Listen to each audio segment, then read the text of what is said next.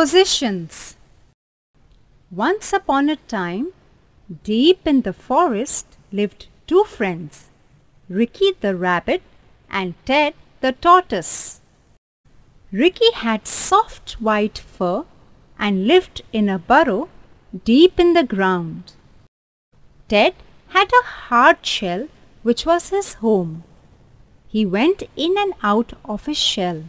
Ricky and Ted loved to play together.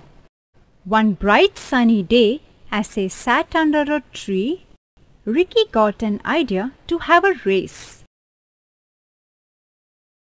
Let us have a race! Yes, why not? They decided to race to the apple tree on top of the hill beyond the carrot farm.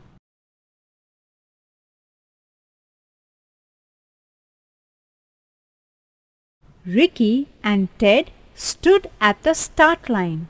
On your mark, get, set, go!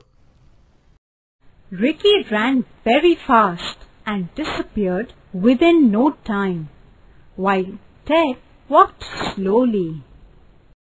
Poor Ted. He must be tired of walking.